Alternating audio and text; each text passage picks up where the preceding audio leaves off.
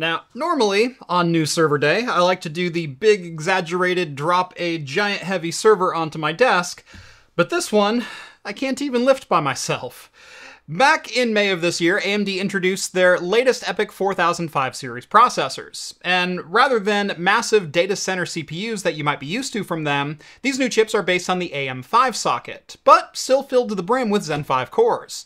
And while even one of these new CPUs would be a lot of fun to play with, Supermicro's new 3U Microcloud might be 10 times better.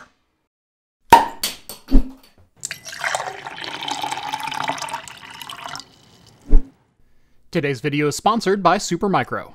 Welcome back to Craft Computing, everyone. As always, I'm Jeff. When we look at servers for data centers and cloud providers, they're usually designed with as much compute density as possible. When you think highly dense servers, most people look to the current data center offerings. Massive dual CPU systems with up to 128 cores each, and supporting multiple terabytes of memory, with hundreds of PCI Express lanes. But when you consider an AMD Epyc 9755 tips the scales at nearly $13,000 just for a single CPU, maybe monolithic computing isn't exactly what you need. While 256 cores and 6 terabytes or more of memory in a single server is extremely powerful, it's also not needed for every workload out there. And for data centers or cloud hosting operations, multiple smaller systems might be a far better answer. So what would a highly dense but distributed platform look like? Well, it would look a little something like this. This is the Supermicro Microcloud AS3015MR-H10TNR, a 3U box that can hold up to 10 individual nodes of AMD's latest Epyc 4005 series CPUs. I've got one of those nodes sitting right next to me on the desk here, loaded with AMD's Epyc 4565P. A 16-core Zen 5 chip with a 4.3 GHz base clock and a 5.7 GHz boost. That makes these potentially the fastest ECC-capable CPUs that have ever been made, and the Microcloud can hold 10 of them at a time. 10 individual nodes, even at only 250 watts each, do need a fair amount of power, and the main chassis isn't short on that. Around back, we've got 4 2,000-watt power supplies, so plenty of redundancy with upwards of 8,000 watts of delivery potential. But why so much potential for only 2,500 watts worth of nodes? Stick around, this box has a little secret we'll talk about later. As far as the rest of the specs, each node has a single M.2 slot along with a pair of 2.5-inch trays, which can support either SATA or U.2 NVMe drives. For storage, each node that I have here is sporting 4 32GB sticks of DDR5 4800 EC4 unbuffered ECC for a total of 128 GB. If that's not enough for you, you can also opt for up to 4 48GB sticks for a total of 192 GB per node. Of course, there's also a pair of PCI Express expansion slots here as well, offering both high-speed networking or potential GPU compatibility for small-scale AI deployments. Each node comes standard with a single IPMI port connected to an ASPEED AST2600, but there's also a PCI Express X4 slot on the board to support custom form factor networking cards. On the nodes here today, we've got a pair of 10 gigabit RJ45 ports on an Intel X550 controller, offering up to 20 gigabit per second per node. Supermicro also offers a dual 25 gigabit card for this slot, meaning you'll likely never be short on bandwidth, especially if you plan on maxing out those NVMe trays. Swapping out the network card is pretty simple, with only a pair of screws holding it in place. If you needed 10 gigabit today, but wanted to opt for 25 gigabit down the road, upgrading each node would take only a couple minutes each. On the bottom side here, there's also a full PCI Express 5.0 X16 slot, and it'll support a standard half-height, half-length card like an NVIDIA L4, Intel Flex A40, or expansion for even higher speed networking, maybe a 400 gigabit Connect X7? But I have a little surprise today, as we're not going to be testing with just the M.2. I got a special package in the mail earlier this week from Solidigm, and inside are 12 of their brand new PS1010 7.68 terabyte U.2 Gen5x4 NVMe drives. In total, I've got enough to put a pair of drives into 6 of these nodes, good for around 90 terabytes of raw capacity at Gen5x4 speeds. So what do you say we get some of these put together? So first up, we're going to remove these 2 drive trays right here. So there's just 2 screws for each tray inside of the node.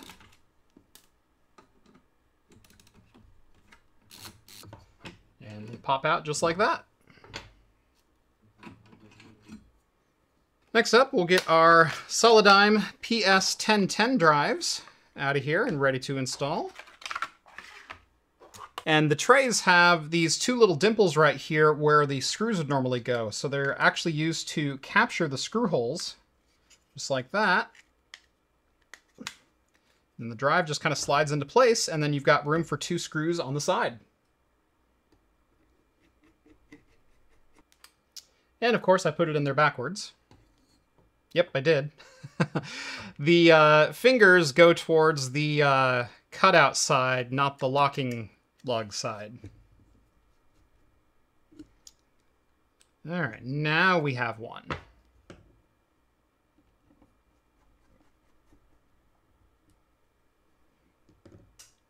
And with that, the drives just slot right back into place.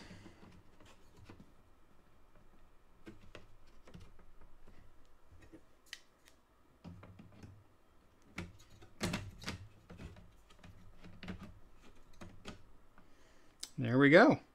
And there we go, right around 15.5 terabytes of NVMe flash storage inside this one node, giving the entire 3U server about a 150 terabyte capacity just with these 7.68 terabyte disks. Moving back over to the PCI Express bracket over here, this is held in with 5 screws. There are 3 along the top and then 2 along the side. Now, like I said, you are free to install any half-height, half-length single slot card that you need here. I don't think anyone would ever install an 8-year-old Tesla P4 into the server, but that's the closest example I have on hand today. And as you can see in this footage that I shot earlier, it's a perfect fit when the node is put back together. All told, the amount of compute and storage you can cram into this box is absolutely insane.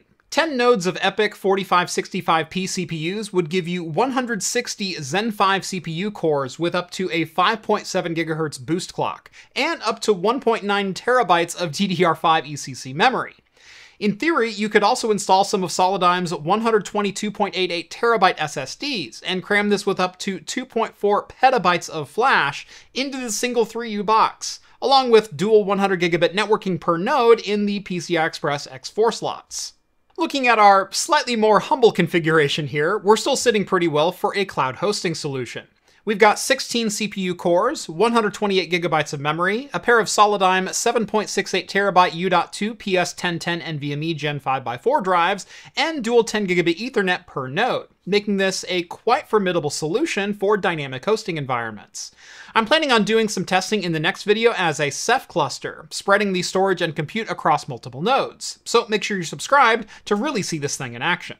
But again, the Microcloud is designed for exactly that: on-demand virtualization or container spin-ups, and single vCPU solutions for simple hosted services.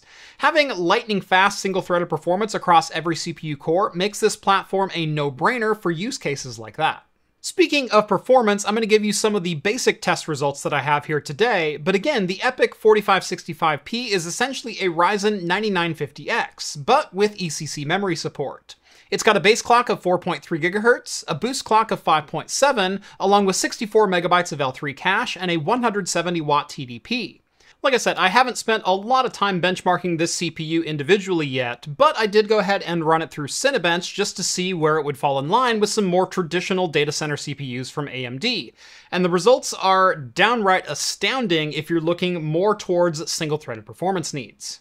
I took a look at 3 different processors just to give some general idea of where this Epyc 4005 CPU lands. First off, the Epyc Rome 7742, a second generation Zen 2 64-core processor. In Cinebench R23, we get a score of 52,765 to the 4565P's 41,155. So yes, the Epyc Rome processor wins, but keep in mind this test is between a CPU with 128 threads to just 32 threads on the AMD Epyc 4005. The Epyc 4565P is 78% as fast as an AMD Epyc Rome 64-core processor, or to put it in other terms, it would replace 99.8 Epyc Rome CPU threads with this one 16-core part. But that's just in multi-threaded performance. What about single-threaded? That is where the Epyc 4565P absolutely shines. We get a score of 2,233 to just 851, or around 2.6 times faster.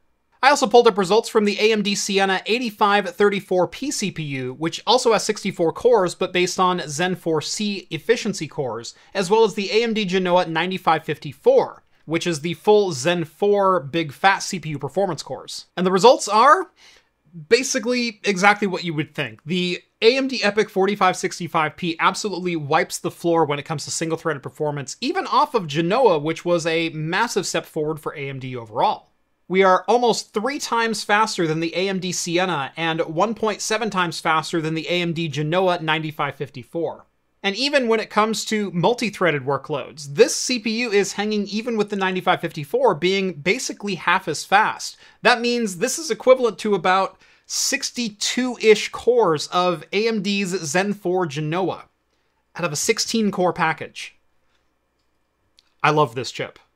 But I promised you a special feature earlier in this video from this server, and I think it's about time we reveal that.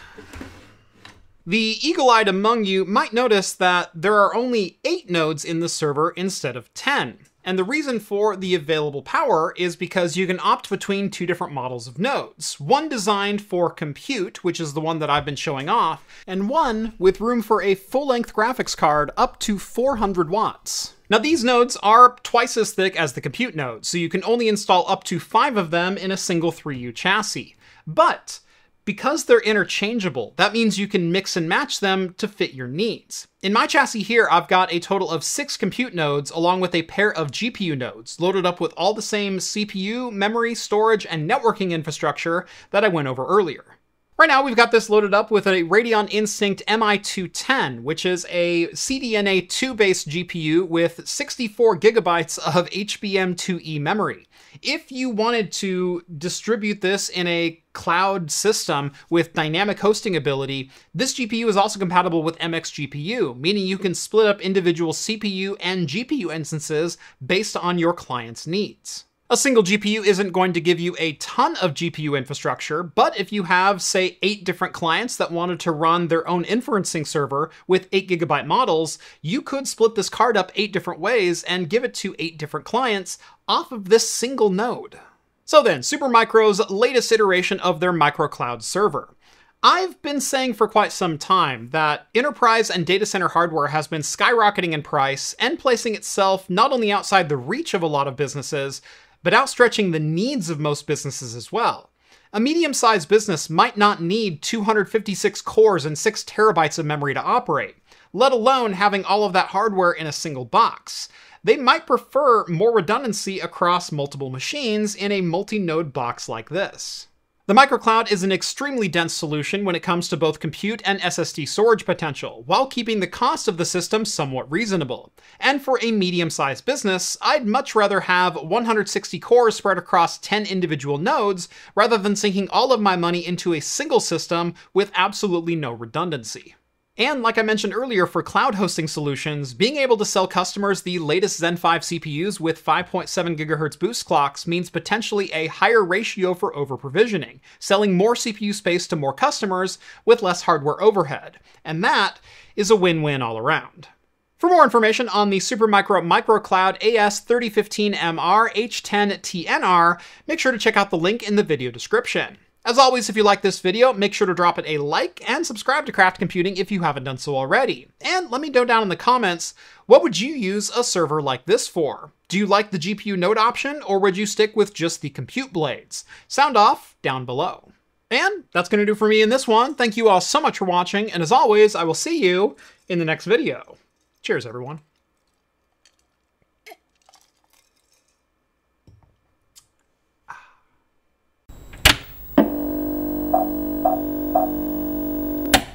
Beer for today is not a beer at all. It is a traditional Moscow Mule.